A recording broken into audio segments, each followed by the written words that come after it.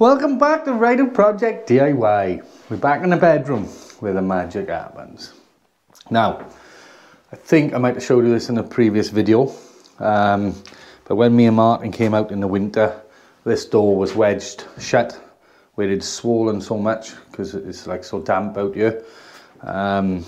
It's got better, but it's still, if I can just show you, don't know if you've picked this up on camera, but you can see it's like a banana.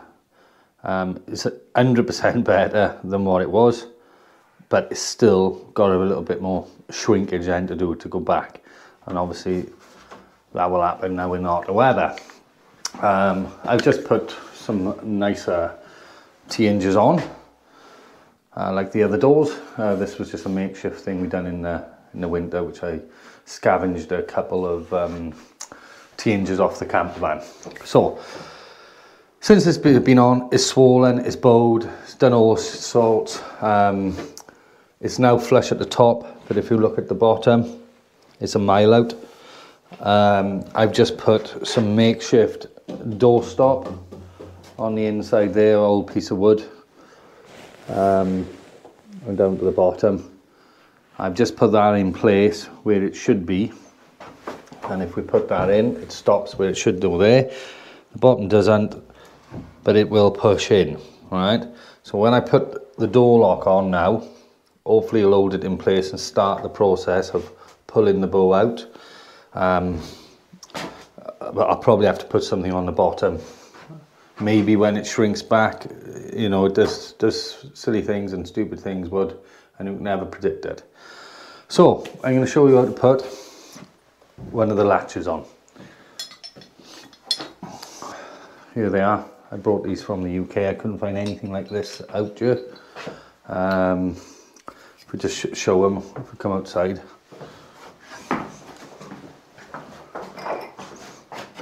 So there it is there. On that side is a gate latch, and on there. They're quite nice, but there's a lot of play in there, which I'm not happy with. The last time I fitted these were much tighter, which means that when this shuts up against the doorstop, it's always going to do that. So I think I'm going to have to chisel out of this wood to take that in further. So this goes in and this part is tighter to the outer part there. At the moment there's a good 3mm gap, as you can see. With a bit of architrave got to go on there then too. Architrave will go around, but I'll have to cut around this, mind. There's no ifs or buts about it. Okay. So,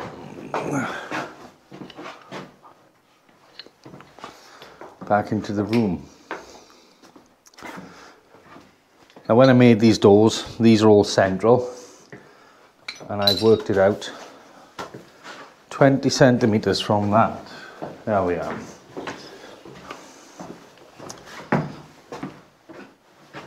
"20 centimeters off the top of there. Oh, in fact, I've already done the mark in there. That's where the hole is going to go. What did I come in? 70mm. You can get away with it being a further across there, a little bit across there, but not much. That's where I think it looks the best.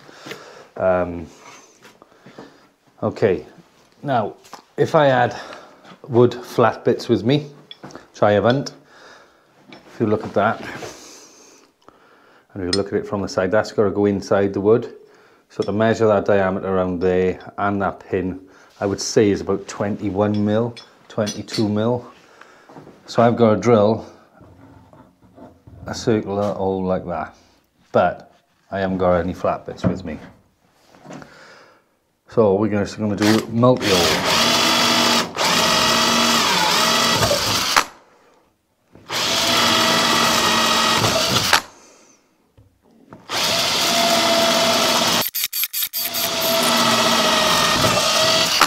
Okay, so I've kind of like formed a circle there.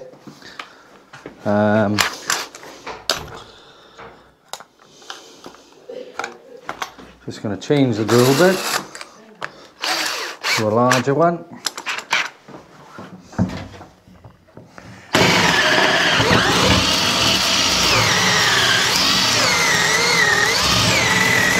You can see I'm just going to turn it around and around the leather drill tape.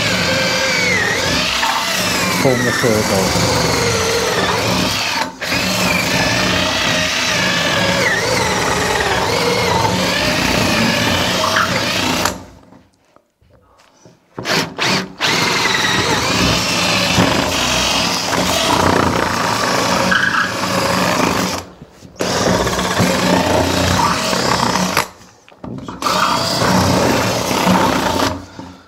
I'm kind of like using that part of the drill as it spins, and just to take the wood out. Obviously this is not the neatest way.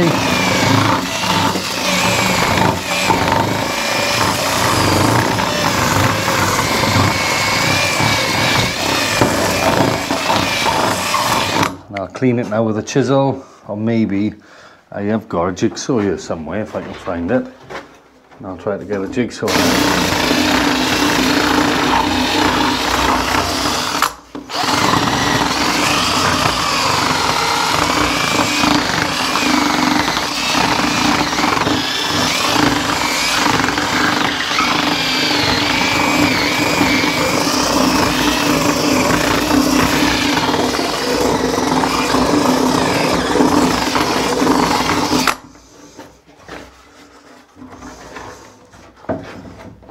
Right. Just going to try that. This will be from this side, so it doesn't matter how messy that is, it's not going to be seen. But the other side is seen a little bit, as I'll show you now. So we want to clean that up a little bit better. So work on this side, Tom. Wonder the side of for a minute. No, thank you. So it's behind that latch there, so it's not really seen. I don't mind it. You know, we'll put a bit of sandpaper on it, but we're going for the old farmhouse effect anyway, so that's fine. She just asked me if I wanted cider. Where's the cider to? Apple juice. Apple juice, cider. Oh, Nana burn. Right, got a bit of sandpaper here.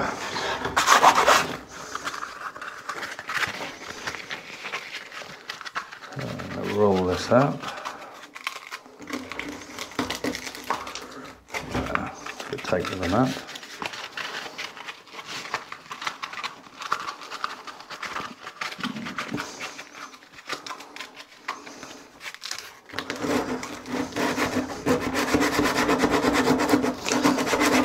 But if you had a flat bit, which I'm assuming would be 21, 22 mil, you wouldn't have to do none of this. It would be nice and clean. But I haven't got anything with me.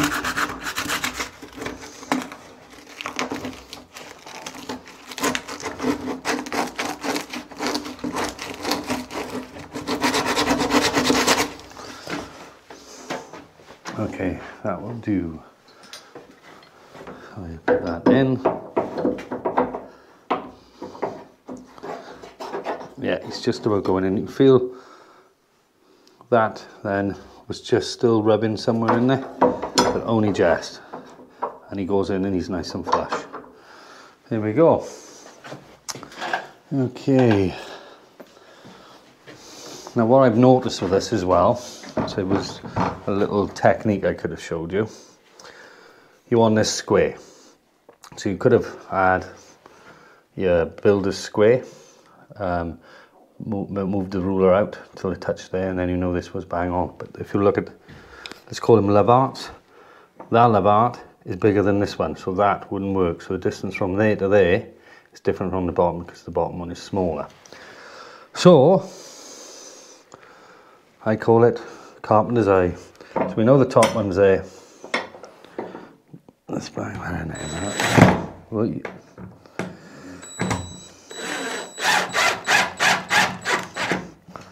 Okay, let's get another screw.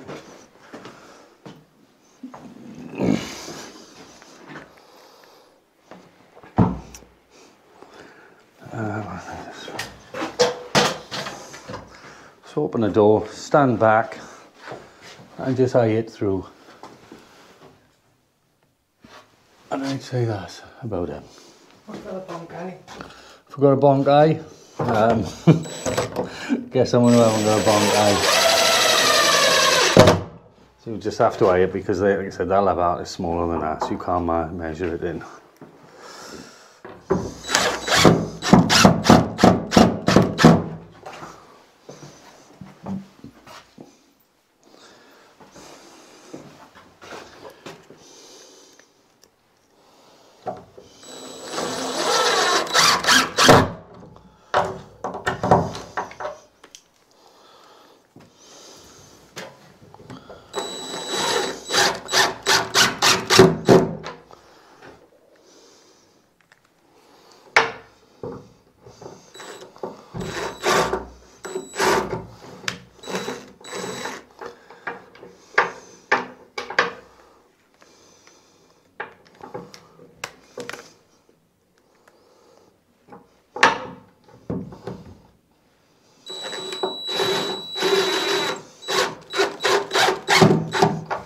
Okay. The latch is on there. These are your next 3 bits.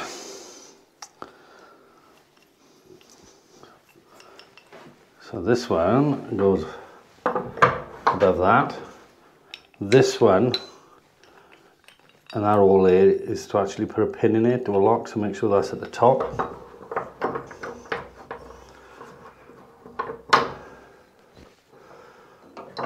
And basically we are doing that. We know that's on a downward position, ready to pick it up. So you rest that bar on there.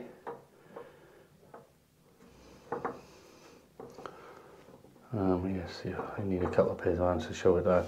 That will lift up the more across, and I try to get the top of that level with the top of that so it looks perfectly square. So first things first, take that off.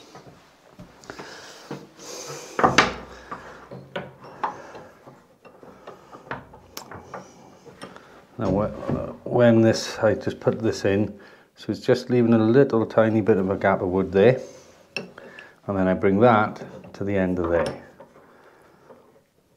like so. And if you want to step back and eye it back, you could, it doesn't matter if you could do it like that. You can have it like that, it doesn't matter. So let's just get it as square as possible, which is there. I got a pencil just in case it moves. So you your pencil mark. Get your screw ready.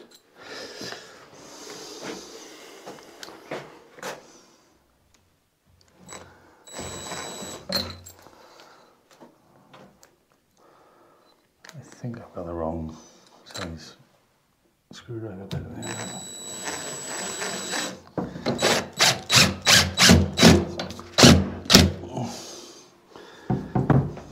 I'm just open that up. I need to come across a bit to eye it up. What you don't want is it like that or like that. So you just eye it through. The shadow gap there, that looks good.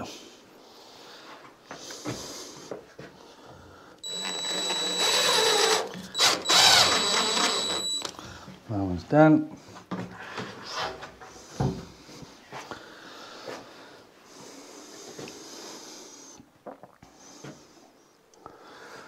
Yeah, we put this one on next.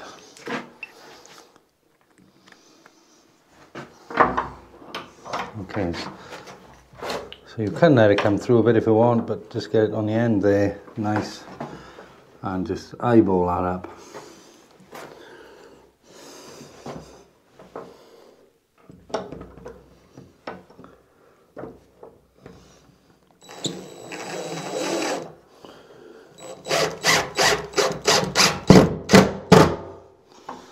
Okay, and that's it. So that's how it's going to work. Like so. I even go up to the bed when I go now. And if you've been a naughty girl, again, just stand back and look at the levant. I can see the levant's twisted that way a bit. So I try to tap him across. We eye him up. That's pretty good.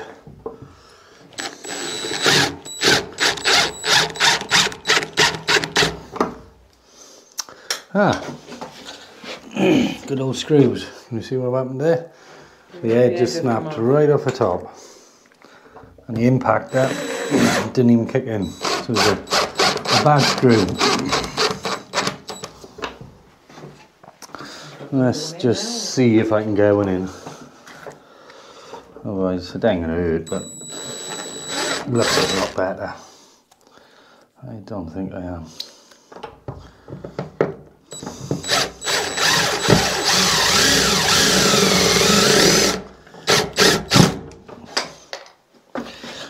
No, I'd have to take it back off now, try to get something in it to pull that out, but it'll do for now. Let's finish this off.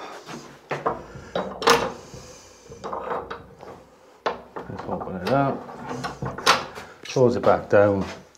Now this can go anywhere along there, Now don't push it right up. If you push it right up to where it touches, notice how that looks is higher than that. Yeah. So let's level him up there and put him in.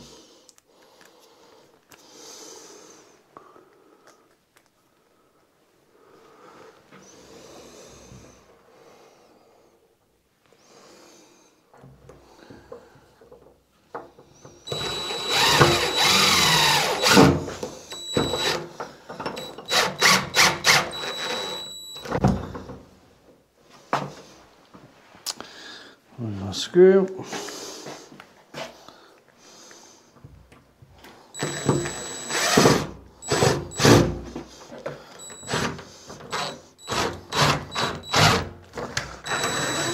And that screw I've totally rounded. So we got a bad batch of screws here. That's soft as hell. Need to get our pliers now. Take that out.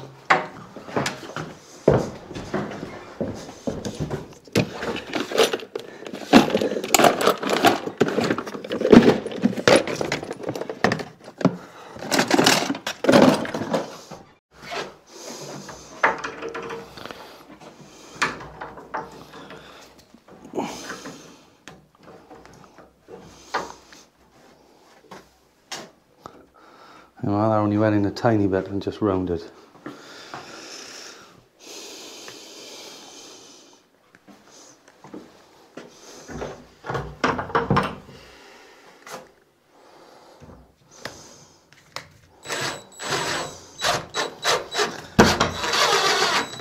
That's better.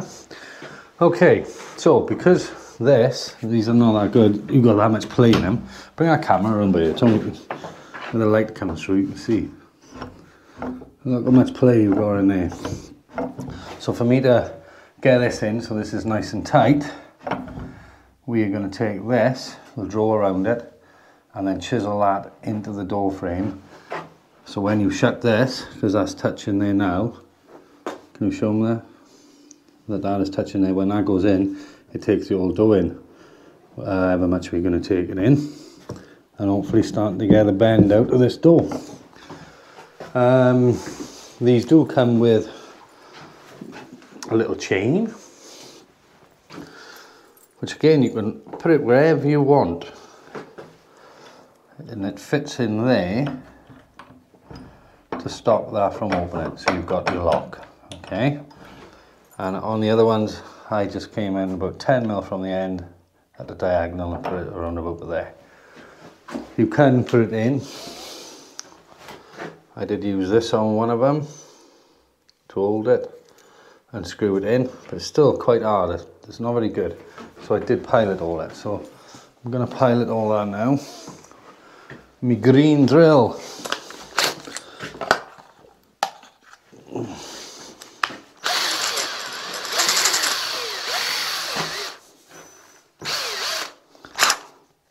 Yeah. This drill bit's that small. Yeah, much like you. It won't even go in there.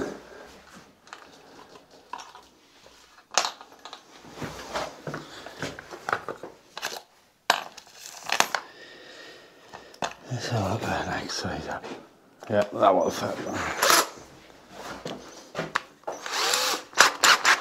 So here we are. About come to the corner there. 10mm diagonally, just a tiny bit of all. Might have got carried away then and done it too much, but I still found it easier using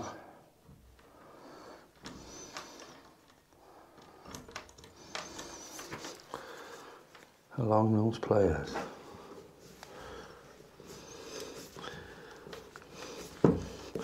Using this, you can push it in a bit.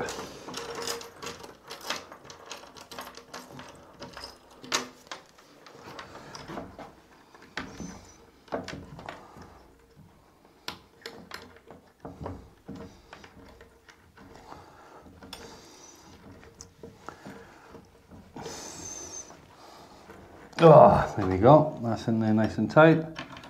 And that slots in there. And there's your lock on both ends. Keep the burglars out at night. as Tony said, keep me out. And I've been a naughty boy. So yeah, we got to try to pull that in now somehow.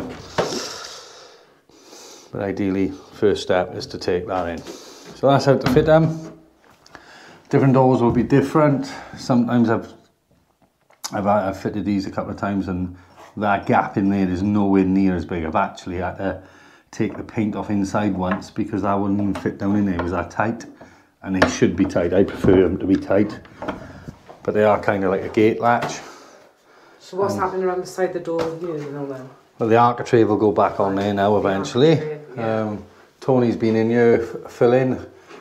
I did when we rendered this back in. Obviously, we put this door frame in. If you see it on the previous videos, I remember rendering it, and then because we were so busy when we were out here, I forgot about it. So this was just whole lumps of cement basically, which we've just chiseled back off and sanded back because I didn't fine it down or sponge it down when I done it originally.